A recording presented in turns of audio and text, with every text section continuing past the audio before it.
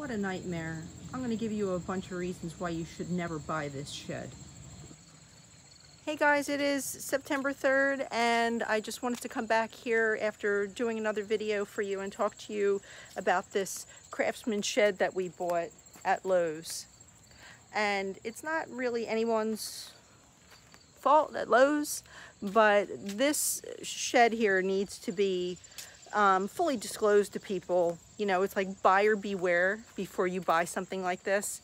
The price had gone up on it so much last year with the pandemic, but we went ahead and we bought it anyway because we wanted to create this cute little cottage garden area that is in her transition to fall right now, so everything looks very overgrown, but I deflect. Anyway, this shed, I'm going to show you a couple things that happened with it and tell you why I think you should never buy it.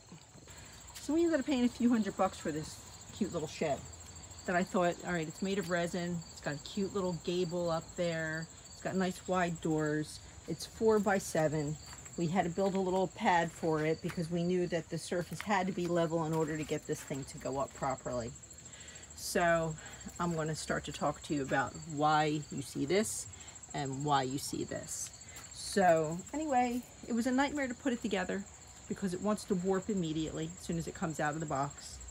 But because we keep our little lawnmower back here, it was really convenient that we have a place to keep tools to cut the aviary and just to have stuff to work on this little garden. So you can see inside here that I'm able to keep a Craftsman lawnmower, a manual Sun Joe, and then you just have all this empty vacant space in here. Now, these wood framing pieces here were not here. They did not come with this shed, and I'm going to talk to you about why they're here. So, anyway, what a story of anxiety. After we got this thing assembled and it was in its little place, everything looked so cute. It was so convenient to have the little lawnmower back here, and it's just a transition from here to here in order for me to maintain this area, and I'm not lugging lawnmowers all over the place. Well, long story short, I come out one day, it was raining, and I could hear the wind while I was downstairs in the basement doing some things, and I came up and the whole entire little shed lifted up in the air and smashed into the fence, and the whole back of it was broken. The doors collapsed, the roof was disconnected, the sides were all folded in. It was an absolute nightmare. Now I think we spent like $500 for this thing. What a nightmare. Anyway, we ended up taking it apart, screwing it back together, and I'm going to show you some of the connection points that are problems. So this roof has to connect with these screws up here. And then there's these little tabs that go along that have to fit into grooves. And it's the same way at the floor where it connects to this little floor that you could call it.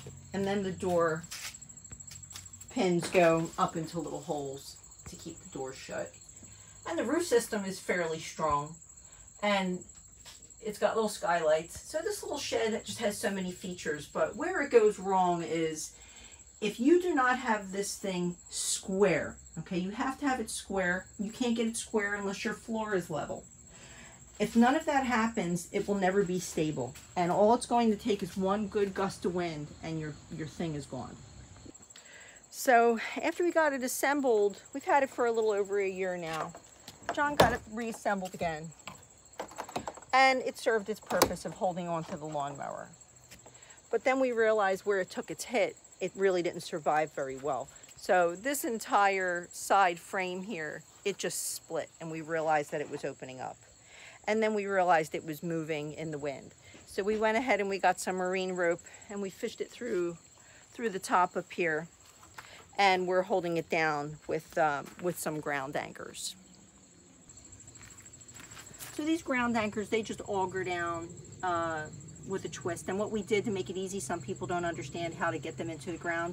We just put a piece of PVC in there. We lined it up, cleared the rocks, and started using the PVC as like a handle through the hole. And then the anchors just go in, and they really do auger down well.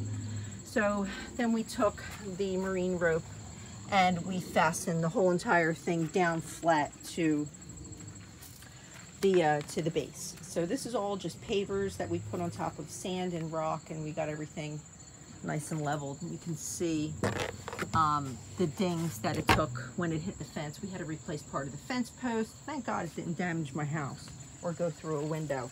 But it was really like the Wizard of Oz. I mean, the whole thing just lifted up and it went backwards. It was totally scary. So in order to get, and this still isn't closed properly. It's never going to close properly. But today, as John works on it some more, we're going to try to close that gap. And I don't really care if this thing gets a little bit wet inside, but we had to try to pull that corner together with some brackets that we were able to bend into place and try to fasten those corners together. And then John built some framing here that we're actually going to put in with some lag screws through the side of the shed and into the wood, so that we have it framed out and sturdy.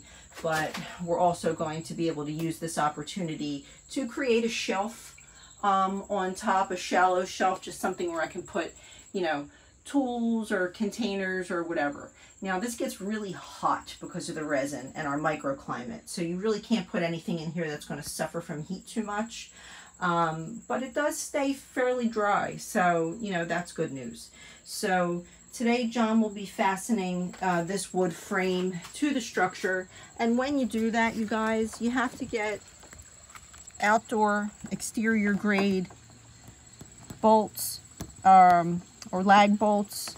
You want to use a metal washer and a rubber washer to keep these holes waterproof. So we screwed them in through the sides and then came over and fastened them with another washer and a nut. So hopefully that will keep the corners together, but we can see over here that it's deteriorating on this side as well. And this is really frustrating because I've grown to really rely on this little shed, but the plastic is meant to last for all eternity. I mean, if we just threw this thing away, it would last in the landfill forever. So we said, you know, why not take a chance, try to frame it out, try to salvage it if we can, and something to maintain, you know, our little lawnmower in. But overall, how do I rate this experience with this Craftsman shed that is 4x7 we bought at Lowe's? I would give it a -10. It's just, the plastic is good, but it warps in the sun. It's not easy to put together. You have to have a level place. It can damage your property if it takes off in the wind. It's more aggravation than it's worth. And in our research, we realized that almost everyone that bought one of these and installed it had to come back and reinforce it to some extent. So if you bite the bullet and buy it anyway, remember, you have to buy ground anchors and you want to buy something to reinforce this. So if it's just, you can't just let it sit out in the middle of your yard, it will blow away. So anyway, that's some progress on repair of the shed. My personal opinion on whether or not you should buy it. And again, my opinion is no, don't buy it.